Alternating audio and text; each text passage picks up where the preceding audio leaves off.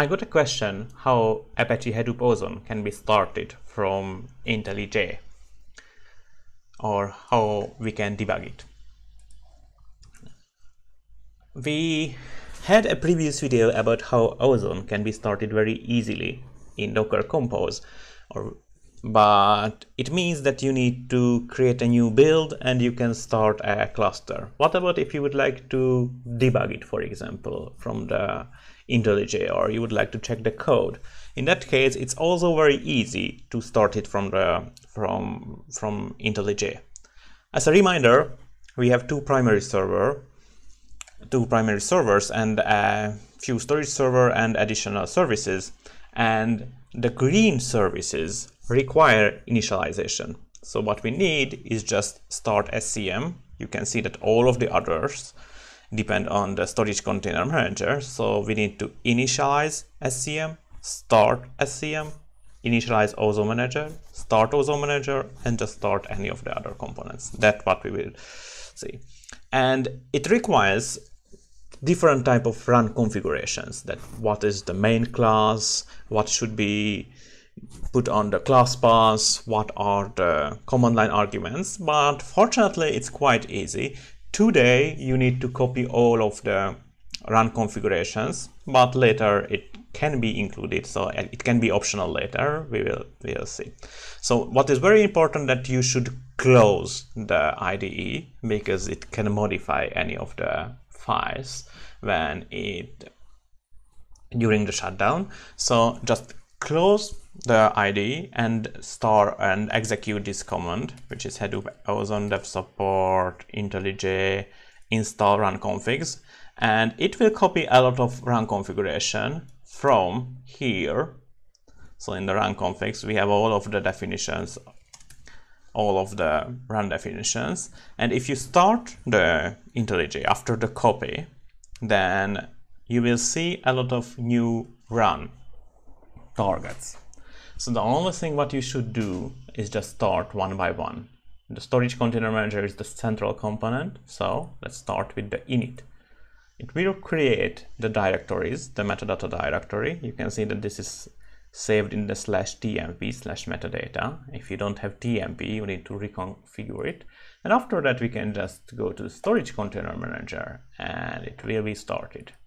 Today, I'm just starting in the run mode, but you can do exactly the same with debug. So you can debug a real Ozone cluster just in your IntelliJ. So it started. HTTP server SCM is listening. Yeah, I just click to the port and you can see that I have this one, and you can see that this is not from the build because the version info is not replaced. So it directly from the IDE. And okay, this is running, so I can just initialize the Ozone manager, which connects to the storage container manager, just to be sure what is the identifier of the cluster. Oh, it's still compiling. I started it before the video to make it faster. Well, it seems that not all of the classes are compiled. Okay, this is compiled. Was the initialization. You don't need to run the init anymore until you delete the TMP folders. So if you keep the data, the next time you can just start the storage container manager. If you would like to reset the state, you can just delete all of the data from the /tmp. So I have storage container manager, Ozone manager. Here we have support to run different data nodes. So I can just start data node 1, 2, 3, and I have this Ozone shell, which is the client. Actually, we should see that what is this edit configuration. And this is the Ozone shell. And let's check the parameters. So first of all, we have a VM options. This is Java options. This is nothing more, just the log configuration. You can see that if you are interested about debug log, you should modify this file. The other one is that usually in Hadoop, the config file is added to the class path. Here, it's defined to load from this specific location. So we are just loading the configuration. Again, if you are interested about a different configuration, go here. This is a standard Ozone site XML. And this is the command. So this is an Ozone SH command, volume create /1, which is supposed to create a volume.